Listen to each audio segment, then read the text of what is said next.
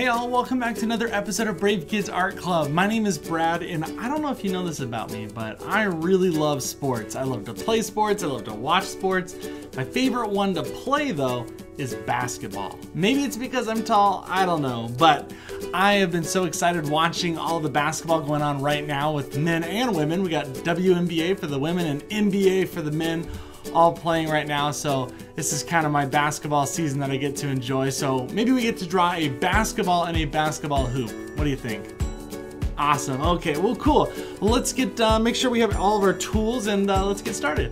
All right, make sure we have a nice clean sheet of paper out. We're going to obviously need a pencil for what? That's right, for our sketching. We always do our sketches, and we're gonna make some mistakes, and I'm sure, and we're gonna need to erase some things anyways, so make sure you have an eraser handy, and then at the very end, we're gonna need to do an outline with a dark marker or a pen, so have something like that handy. And then after we're all done with our drawing, we gotta do some coloring, which is, I wish this thing squished like my old pack of markers. That would've been kinda cool. But regardless, I'm really excited to get coloring. You don't have to have markers. You can have, I don't know, crayons, colored pencils, whatever you want, paints.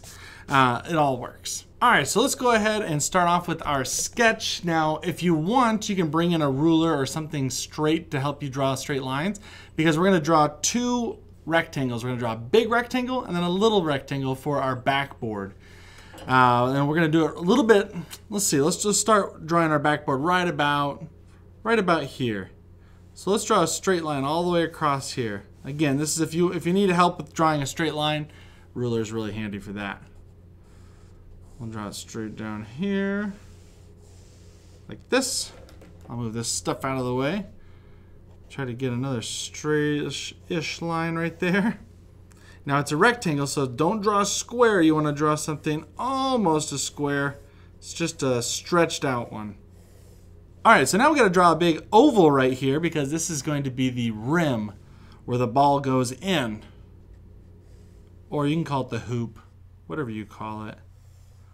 I have a friend from the South, and he calls it a goal. He calls the basketball hoop a goal, which I never grew up calling it that. So maybe you do, and you're drawing a goal. All right, so I'm gonna draw two rings actually. I'm gonna draw one oval. I'm gonna draw an oval a little bit bigger around it. It's kind of messy, but it's all right. We'll clean it up as we go. All right, so is that looking good? We got two ovals inside of each other, and we'll do some erasing here in a second. But let's go ahead and draw the rest of the parts of our backboard.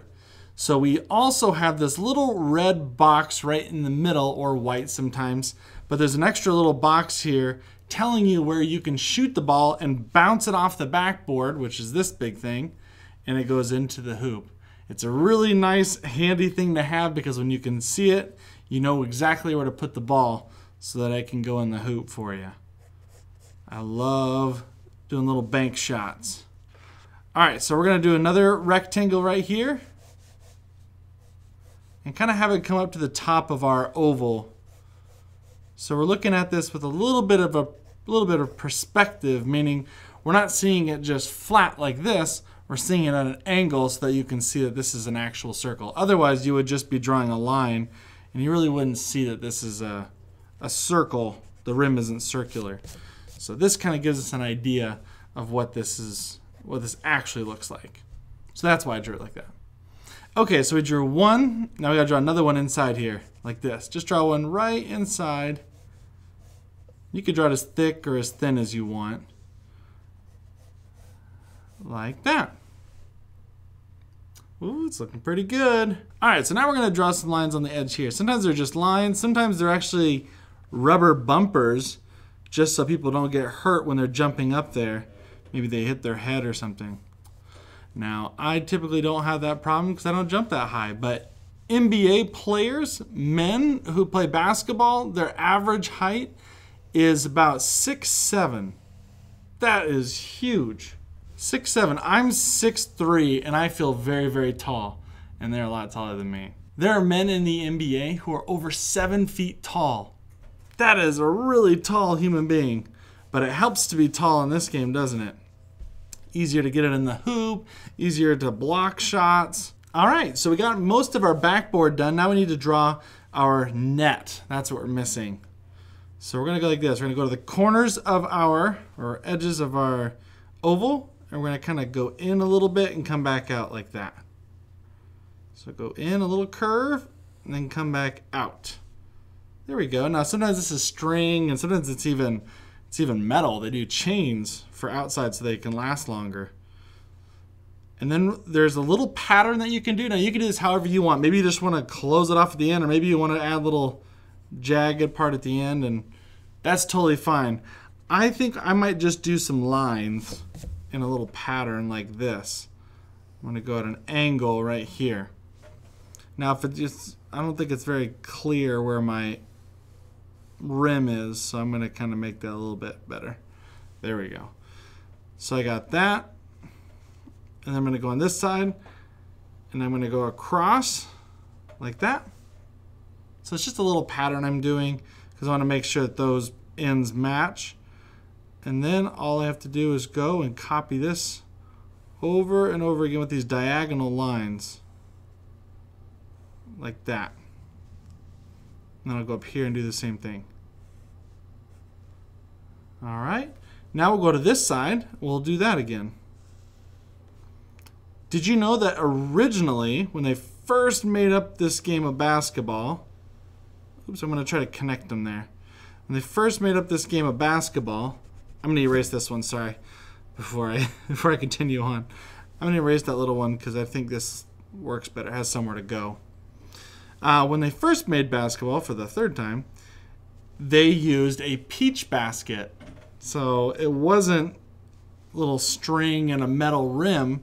It was just a peach basket. And it didn't even have a backboard. Isn't that funny? All they did was use a peach basket and they didn't have a backboard, but the problem is that people in the crowds who were watching the game, people play basketball, decided that they wanted to try to block the shots being put in there. And so they actually made the backboard as something to block the people watching the game from interfering with the basketball game. Isn't that kind of crazy? So they used chicken wire originally, chicken wire in the background. So you had a peach basket and chicken wire. That seems pretty interesting. I'd like to see what that looked like. But that'll keep the people from putting their hands out there and blocking the basketball. I thought that was pretty crazy. All right, okay, now we are missing, I think, a basketball. Don't you think? I think we're missing the basketball. Let's add that, maybe right up here. We'll have the basketball maybe coming in right here. And we'll draw a big circle. Now, if you need help drawing a circle and you want to make it a perfect circle, maybe just use like the cap of something or a lid, something round that you can use, or a cup. And then you can use that to help you make a better circle. So I'm just going to draw, this is kind of my trick. I don't try to use my wrist, I try to use my whole arm if I can, and just try to go around and around until it's the right size. I feel like that's the right size. And then I just take the outside line. Like that. There we are. Okay. Well, I'm going to need to do a little bit of erasing here because I got a lot of lines going on and we need to get rid of that. So I'm going to erase all the stuff in the middle. We're going to have this overlapping our backboard. And then maybe some of this little stuff in here. I don't want to keep all these lines. So if you want, you can erase that. You can keep those in there. It's really not important. Maybe we can. I don't know. We'll see. Once I get to coloring, I kind of make more decisions there. But we need to make the lines on the basketball. This is how I draw basketball because this is the pattern that they have on there to help the players grip the ball. And it goes like this. You kind of do one curve like this. You do another curve like this. You do one straight line down the middle. And then you do another line going the opposite way in the middle. Pretty easy, huh? But what's really cool about that design is that it helps you hold it and grip the ball, but also shoot it better. Because I like to move the ball until I can feel the little ridges on there to be able to shoot it. Alrighty, I think we got all the pieces to our hoop. What else can we add here? Maybe you want to add, oh, let's do this. Maybe you can add some lines here that we're shooting at. Or you can have kind of those little motion lines. I like to call those little motion lines. You just do a couple little lines on the sides there and it looks like it's moving and it's flying in here. You can do whatever you want there. Maybe you want to put some stickers on your backboard. I might just maybe put some reflections on the backboard. So sometimes to show that things are glass and you're just using one color and just lines, I'll just do a few little lines like this and it looks like it's shiny. I'm not sure how that works, but it does. And that'll kind of look like you got glass going on in the back. So you can go ahead and make this however you'd like. If I might actually even make this a little bit taller. I don't know. There's little adjustments that I'll make here and there. But right now, I need to move on to my marker to do my final outline. All right, let's go down here on the sides. Now, every time I play basketball, I always wish I was taller. But you know what? You don't necessarily have to be super tall. There was one NBA basketball player whose name was Muggsy Bogues. And he was really, really, really good. And guess what? He was only 5'3". That's not very tall at all. And because he was only 5'3", he had to just change how he played the game. And he was a really good ball handler. And you know what? He could still dunk the ball. I'm 6'3", like I said, and I have a hard time dunking a ball nowadays. Meaning I can't dunk a basketball anymore because I haven't worked out those muscles. But you know what? You can train your body to do amazing things. And he did. And he was able to play against people that were, you know, almost 7 feet tall or over 7 feet tall, and he was able to play and compete with them. That is so cool. That just shows you that you can really do most anything you want. You don't have to look at things as limitations, like his height. Maybe he thought, you know, I'm not tall enough to play. I mean, heck, I don't think I'm tall enough to play in the NBA. But clearly you can. If you put the hard work into it, you can play at something like that, which I think is really, really a neat story and a good lesson. All right, so we need to draw this rim right here. So let's draw the outside first. Now, do any of you play basketball? I've played since I was a little kid. I played it, and now my son, who's 8 years old, he loves to play it too, and it makes me so happy because we can play together and I get to help teach him how to play, which is really, really fun. And it's great exercise. My daughter says she wants to play too, so we're really excited to get her into basketball as well. All right, let's do this. Ooh. I'm excited to see how your guys' turn out because I always love seeing what you guys make, for one. But two, you have a lot of room here to kind of make it your own. Maybe you're going to color the basketball differently. I know the basketball is a slightly different color in women's basketball in the WNBA. It's also sometimes different in different parts of the world. So I'm really curious to see what a basketball looks like for you.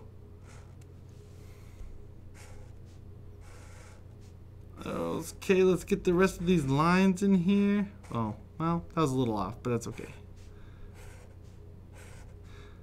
I used to have a basketball outside and it had a chain net on there, and it was really fun because every time you made a swish or you hit it and didn't, when you threw it in the hoop and didn't hit the rim, it would go swoosh, but it would also go ching, little money sound. It was pretty cool.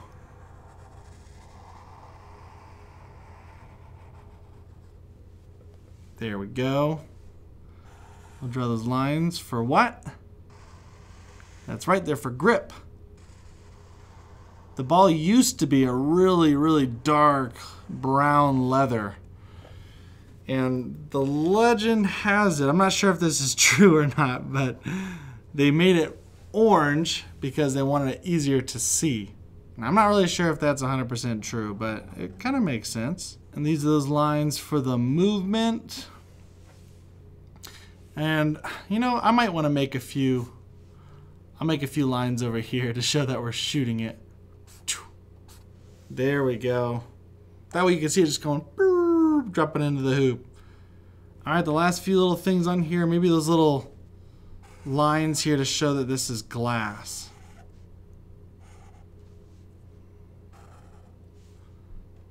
This is the way I draw windows and things too. Okay, well, I might add a few more little maybe dots here. Alrighty, well, I think we're at the point now where we can just go through and erase all of our pencil sketch underneath here and start coloring. But you obviously don't need to follow me with all the coloring, so I'll go through and do all that, but we can meet up right after and see how we did.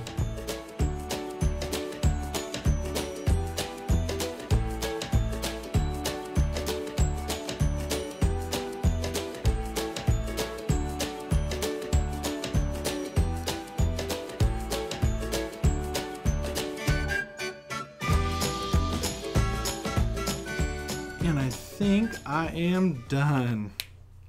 Awesome, well, we got our basketball hoop and our basketball all finished. I added a few other little details, added some little dots on there, because if you look at some of those balls, they have little tiny little dots all over them for added grip. So I wanted to add a few of those. But actually, I'm really excited to see what yours look like. And you can send in your work anytime. I'd love to see what you guys are making. Just tag us at Brave Kids Art Club on Instagram, or you can have your parents send them directly to us through email or on Instagram as well. But I just love to see what you guys are making. And at the end of the week, of course, we always show off some of the work that you've done. Well, hopefully you guys really enjoyed yourselves, and I am very proud of what I made, so I need to go ahead and sign my work before we are done here.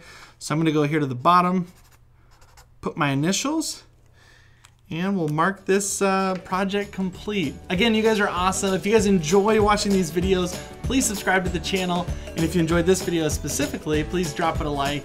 And before you go, remember, be brave, be creative, but most importantly, be you. Alrighty, we'll see you guys next time.